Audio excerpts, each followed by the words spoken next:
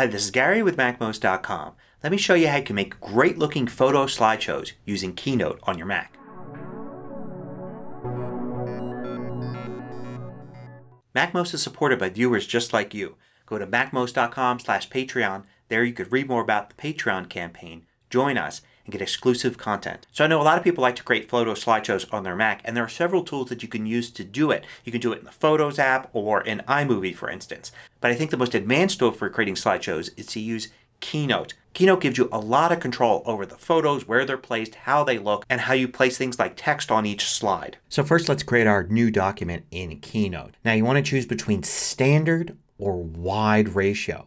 The advantage of standard is a lot of photos are 4:3 ratio, which fits the standard format here. Wide, however, is exactly the ratio of most modern television sets. So if you're planning on presenting this on a TV or a projector, then you probably want to use wide. Now you can certainly choose one of the templates here, but I'm just going to start with the standard black template here. I'm going to zoom out so I can see everything around the slide. And I'm not going to pay too much attention to this first slide here. I'm just going to go and start bringing photos into the slideshow. So there are a few ways to do that. One is to go into your Photos app and go to an album or select a group of photos, and you could actually select these and drag them straight into the left sidebar of Keynote. However, for the best quality, what you want to do is export them first. To export, it's pretty easy. You can create a new folder to hold them. So I'm going to click on the desktop here and do File, New Folder. I've got this folder here, and then I could drag and drop them in. If I want ultimate control over the quality, then I can go to File and then Export, and then I can choose the export options here precisely. So now I've got a folder here and it's filled with the images I want to use. I could simply drag and drop those into Keynote.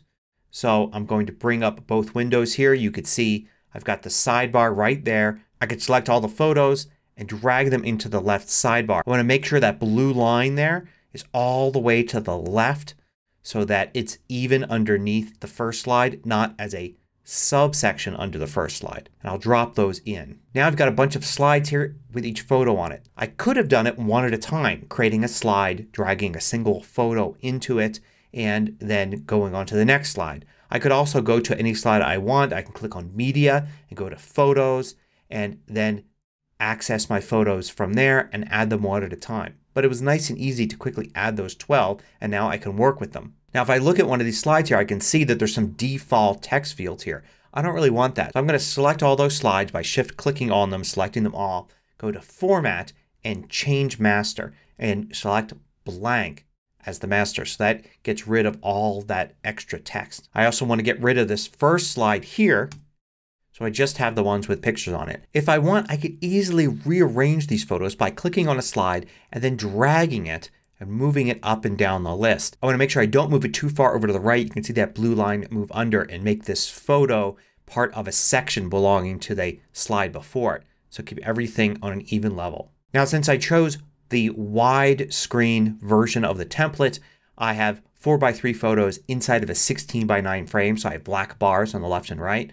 I want to drag the edges to have the photo fill the space, and I can have it use more of the top or more of the bottom. I could also just make the photo much larger and zoom in on a section of the photo if I want. Now the next thing you may want to do is add some text to the slide. And with Keynote you have so much versatility with this. Let's start by clicking on text here at the top to create a new text box. And you'll see it appear. By default it's going to appear as the caption style here, and it's going to be pretty small compared to the size of the photo.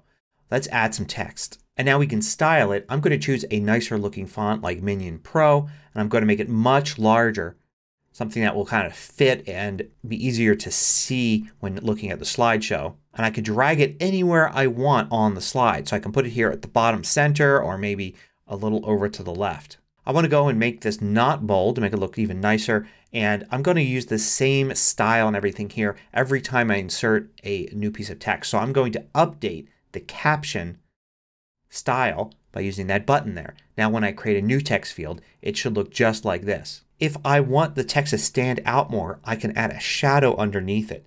Do that by clicking on the advanced options here and then enable shadow. Once you do that, you can set the amount of the blur. You can have the offset and how opaque the shadow is. You can also change the color if you want. So I'm going to make it a little blurrier here but have less of an offset. But in fact I can choose 0 offset and basically have the blur just become a glow behind the text. You can also choose an outline if you want. This will make the text stand out even more. I can choose a black outline and I can set it something smaller than 1 point. I can do say half a point there to make the text have this black outline around it. This will help it stand out against lighter backgrounds. Here's one reason why you may want that. Notice here the text at the bottom goes across dark and light areas. So it's hard to read in some points. So if I select that and I go to Advanced and I add a shadow to it, I can make the shadow a glow by having no offset, add a blur to it, keep it black, and you can see it's a little bit easier to read across the light areas.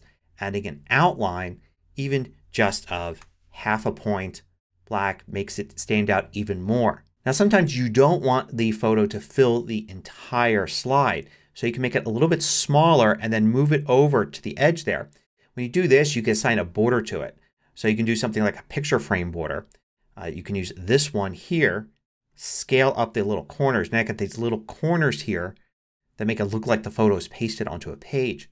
Then you could take a shape here, just add a box shape, have it fill the entire thing and move that behind the image. So go to Arrange, Send to Back. Let's change that to a nicer color here. I'll go to Style. I use the color wheel here and change it to a nicer color. And you could even have it be kind of a texture. So if you go instead of color fill to Advanced Image Fill, by default you get this nice texture here. You can add your own if you happen to have some textures. And then you could choose the color for the texture so you can kind of colorize it. So now you've got something a little nicer. Now you can add the text next to it. So I'm going to add a text box here and I'm going to move it to the side and set a width for it and add some text. So there I've added some text here and I've placed it down in the lower right hand corner and left justified it. Note that you could change a lot of things about text. So I can go in here and I can change say the line spacing. So I'm going to select all the text. You can see it's set to line spacing by number of lines. Let's go to exactly and then set a point size. So instead of 89 maybe 80 point. And you can see that looks a little nicer there. So when doing slideshows you probably want to think about the transitions from one frame to the next. So select the first slide. Then go to Animate and you'll see transitions and you can add an effect. Then you could choose from all these different ones, some of which work better for slideshows than others. So you've got some standard things like push or reveal. Try all the different ones out to see which one you like. Or you can just use something simple like dissolve. You could go to each slide and add a transition to go to the next slide. Or you can select a whole group of slides and add the same transition for all of them. Now you can also add transitions for showing elements on the slide. So for instance this text doesn't have to appear here right away. You can select the text itself, go to Animate and select Build In and you can add an effect just for the text to appear. So anyone will work. The one I think looks best in slideshows is Fade and Scale. And you can see how it looks there. It's got a very nice effect and it looks like something you may see in an Apple Keynote or commercial. Now when you set one of these be sure to click on Build Order and you'll see that one animation here for the slide. With it selected you'll see when it starts and here it's going to start on click. So you click to go to the slide and then you have to click again to reveal the text. If you want the text to appear automatically you want to select After Transition. You can select a delay if you want. So have the image show up for a second before the text does. Now I can preview what this looks like. And you can see for a second there's no text and then the text appears. Now you can also have the photo appear with the transition as well as the text. So in this case we can select the photo. I can do Animate, Build In, add an effect and have this appear with something say like a Move In transition. And then I can select this text and I could add that same fade and scale that we saw before. Now when you go to Build Order you'll see both of these there. First one is the one for the image and I want that to start after the transition. And then the second one I also want that to start after Build 1. So after the picture comes in then the text will appear with a 1 second delay after that. So no more clicks are needed after you go to the slide. Now when I click on Preview you'll see the picture move in, 1 second go by and then the text come in. Now you can also animate images a little bit. A lot of slideshows will use the Ken Burns effect to kind of slowly zoom in or move away from the center of a photo or something. So we can do that here. First let's position the photo as we want it to appear when it first comes up on the slide. So maybe just have it fill the frame right there. Then I'm going to go to Animate, Action, and add an effect. And I'm going to start with just a move effect. And you can see there it does a sample move with this line. The start point of the animation and the end point of the animation. We can move the end point anywhere we want. We could see it change a little bit. Now we can also click Add Action and add Scale. So now we have both move and scale. If we click Build Order we'll see them both. So let's take care of that first. We've got move and that happens on click. We want to have it happen after transition. And then we have scale. We want to have that happen with build 1. So scale at the same time it's moving. We also can use this to go between changing the settings. So I can select move and then I can set it to a duration of say 6 seconds. And I can also go to scale and have that go to 6 seconds as well. So they both fill the same amount of time. Now with one of these two selected I can change the move and scale. So this is showing me exactly how things are going to look at the end. And you can see it overlaying the existing image there. So I want to have the building kind of in the middle and you can see it's enlarged. If I click off of this so neither of these are selected, now I'm looking at the original one again. So here is the final result and here's the original one. I can use the preview button at the bottom to see what that looks like. And you can see how that slowly moves in to the building there.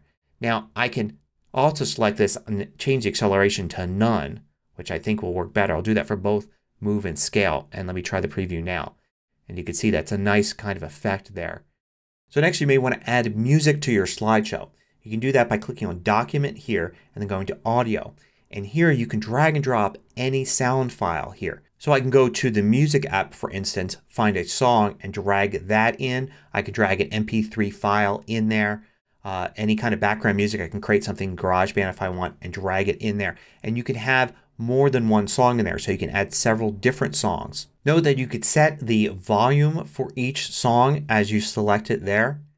And you can also select if the soundtrack will loop through or just play through the list once. Now when you're done building your slideshow you can certainly present it here using Keynote and that may be what you want. But if you want to upload it somewhere or share it with somebody that doesn't have Keynote then you probably want to export it to a movie. You can set the timing when to go to the next slide. So for instance if you want each slide to be 10 seconds long you can set it for that. You can also set the resolution. So you can do it at a lower resolution for a smaller file size or at full high def for the best quality. Now if you want to narrate your slideshow you can do that. You can go to the first slide and then you can go to play and hit record slideshow. And what this will do is it'll give you this recording mechanism here and you can hit record audio and advance through the slideshow by clicking just like if you're presenting in front of an audience. But it's recording what you're saying into your Mac's mic. And then when you're done with that if you go to File, Export, Movie you can choose Slideshow Recording and it will export out the slideshow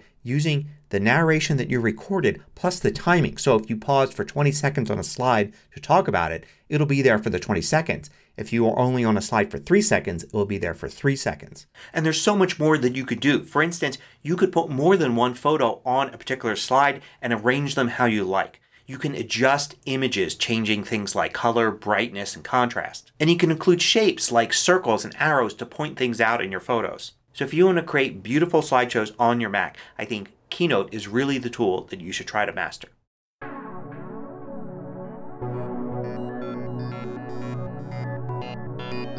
I publish new tutorials every weekday. Hit the subscribe button so you don't miss out. Then hit the little bell icon to get notifications for each new tutorial.